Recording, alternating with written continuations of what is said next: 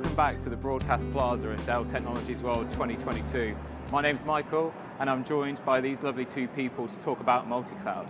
On my right, I've got Akanksha Mehrotra, who is our Vice President of Apex Marketing, and on Akanksha's right, I've got John Siegel, who's our Senior Vice President of Product Marketing at Dell Technologies. So MultiCloud's a big topic, right? A lot of customers are adopting multi-cloud environments. What I'd love to talk a little bit to start off with is, what are the conversations we're having with those customers? What are we hearing from them when they speak to us about multi-cloud?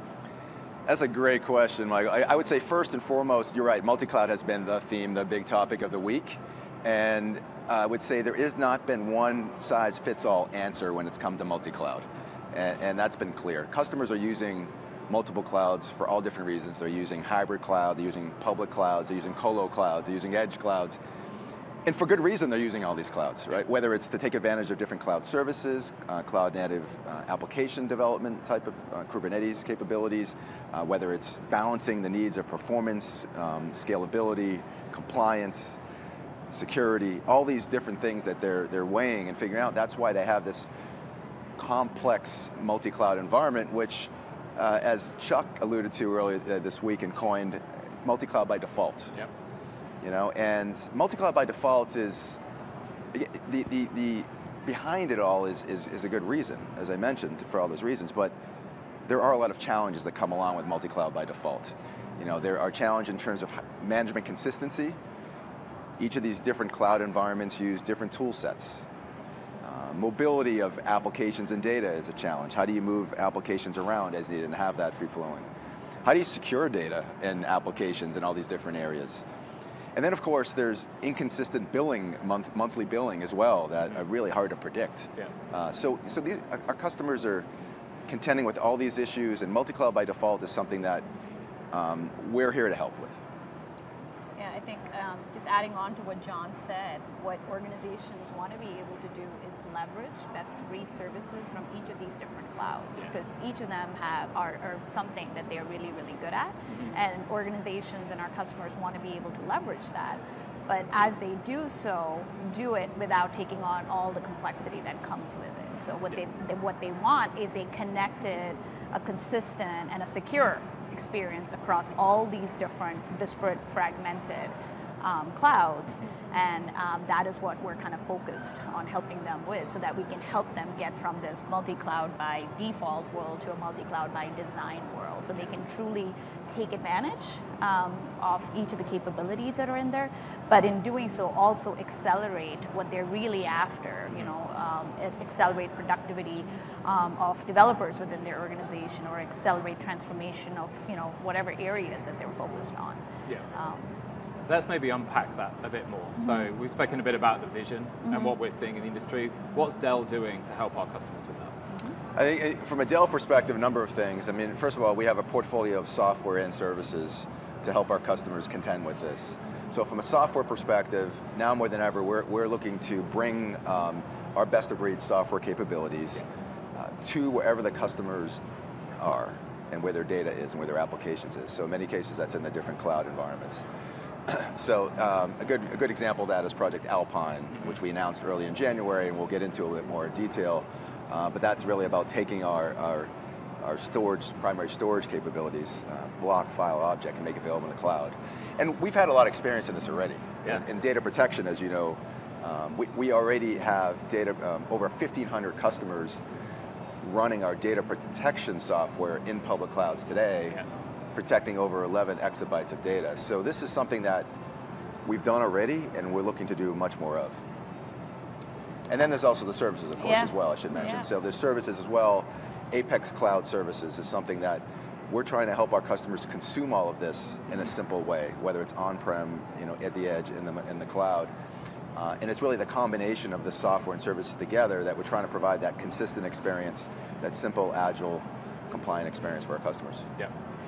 I think another way, in addition to software, innovating on software and services, another way that we kind of intend to achieve this vision that we just outlined is by building out an ecosystem of partners. Yeah. As you can imagine, nobody gets to a multi-cloud by default world without using solutions from lots of different vendors, and so no one player is going to solve this on their own. Mm-hmm. And we at Dell Technologies have a long history of collaborating with partners, both in our end user business as well as in our infrastructure business. Yeah. We have partnerships and solutions today with each of the hyperscalers. We have solutions with each of the cloud stack providers, and as you heard this week, we're extending those partnerships into SaaS and other areas, and we intend to keep doing that. So building out, what we'd like to do is build out an ecosystem of partners that helps enable this vision for our collective customers. Yeah.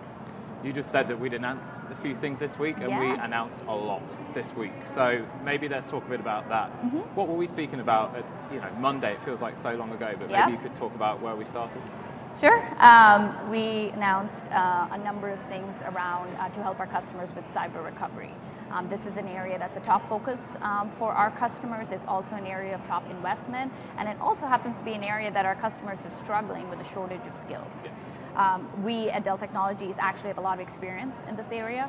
Over the past many years, we've deployed nearly 2,000 vaults for over 1,000 customers, done so successfully to help them recover from a ransomware type attack.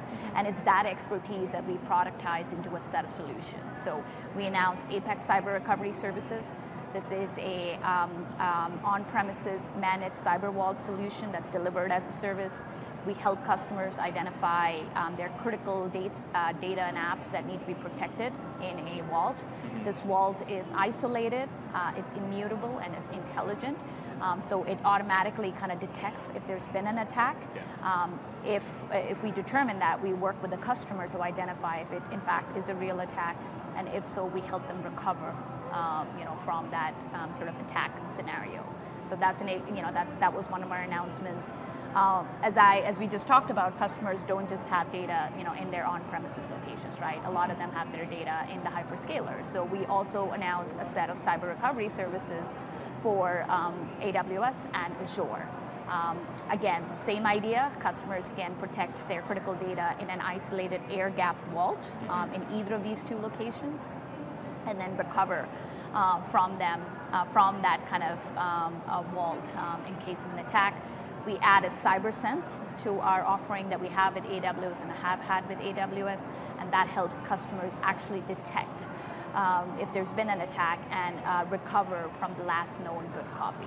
Yeah. So I think this kind of suite of announcements on cyber recovery kind of help reinforce the point that we just made earlier. It's like clearly in this case, we're helping them with cyber recovery not just in one location, but in multiple locations, and we're doing that through software and services. So yeah, you're right. So it's building on what Concha just talked about. We're not just helping customers better secure their data wherever it is, but we're also helping them better manage it, and also really helping them generate more insights from that. And so the other announcements that we had, one was around more the management side, which was Project Alpine. Mm-hmm. And Project Alpine is, again, as I mentioned earlier, a really big initiative for us and focus, and something that's really been resonating, by the way, this week, which is taking our block, file, and object services and having them run natively in the public clouds. Yeah. But it's not just about making them available in the public clouds, it's about the advanced data services that our customers can now take advantage of wherever their data is. And that's been really resonating. And also having that consistent experience and wherever that data is running. So the same tools, the same management tools to run storage in the public clouds can be used when managing data on-prem. Yeah. And that's something that's really, and we showed this, by the way, on stage yesterday. It was great. And really demonstrated the idea. In that particular case, we spun up an example of a block service, instance of block running in AWS for the purposes of speeding application development. Yeah. In this case, a cloud-native application in AWS, using AWS's own Kubernetes stack, right, flavor, which is AWS EKS Anywhere. Application is tested and developed in AWS.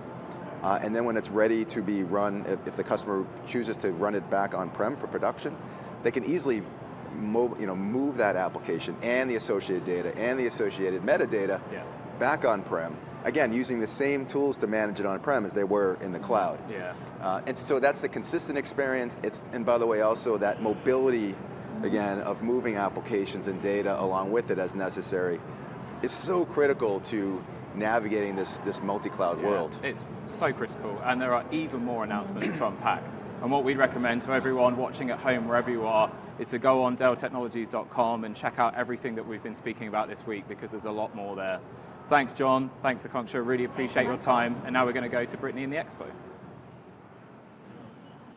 I continue to make my way around the Solutions Expo floor, and I've found my way in the Future of Work area. Now, this is the Lifecycle Services booth. Would you mind sharing a little bit more about what Lifecycle Services are, Ryan? Awesome, Brittany. I'm super excited to talk about Lifecycle Services. These are our services focused on our commercial products that span our support, deploy, and manage services. And we've been talking really excited about our Lifecycle Hub offer that we announced last week, which is focused on our warehousing and deployment expertise, including reverse logistics, repair, and redeploy. It's an awesome solution that we're starting to bring to our customers on needs that they need for first deployment, that new hire experience. We've all been an employee, right? And it's critical that they have their devices. And also, it supports when people leave. We're talking about the Great Resignation, and we need to get those devices back. So the Lifecycle Hub has all those capabilities in a managed service solution, and we'd love to talk to people about it. So it's been a great week so far. How timely that, I mean, with just last week, now you get the chance to actually talk to people face to face. Have you seen a lot of traffic so far with people that are interested in learning more? Yes, we've seen a lot of traffic. We had the opportunity to have a couple of sessions with the current customer, and we've seen a lot of great feedback, a lot of engagement, and we can't wait to keep talking more about it. Awesome. Well, thank you so much for your time. Hopefully people come to see you at the Future of Work area Lifecycle Services booth. And with that, we'll head back to the Broadcast Plaza. All right, thanks for that, Brittany. Brittany's always bringing us the latest and greatest from the show floor. She's on top of it, huh? Awesome. So what do you think? What's going on? It's nice to have us. It's the first time we've all kind of coalesced at the desk today. Together today. Yes. It's been nice. I've actually really had a lot of fun in the Solutions Expo, trying out all of the solutions, getting hands-on. You should see the line for to win some of the prizes. A lot of line there? Oh, yes, man. yes, Everyone's yes. trying to get all the free stuff right now. Just a few seconds. What about you? Would you like? It's been great talking to all of our panelists, doing a couple of conversations around crypto threats and making sure that we have cybersecurity. It's just something that we have to pay attention to. The world has changed, and Dell Technologies is ready to deal with that. Yes, we're definitely here to help people in that change. And I was particularly impressed by Mike Lebecki, the National Geographic Explorer. He's also representative of Dell, and he's using a lot of our technology and sensors to find plastics in Antarctica, which is kind of a scary proposition as far as what it means to us, as far as what we need to do as humanity to clean it up. But it's just yet another example of how Dell Technologies, whether it be hardware, software, can help us move forward as a planet and as people. So let's keep on moving forward with our program today. We're going to have a nice competition coming up next. I'm excited about it. You excited? You Alien ready? You guys ready? Woo! Why don't you take us there? Take us there. Yes, you guys, do not go anywhere. We're heading on over to Alienware to the Quake tourney. Let's I'm go! excited. We'll see you guys soon. Cheers.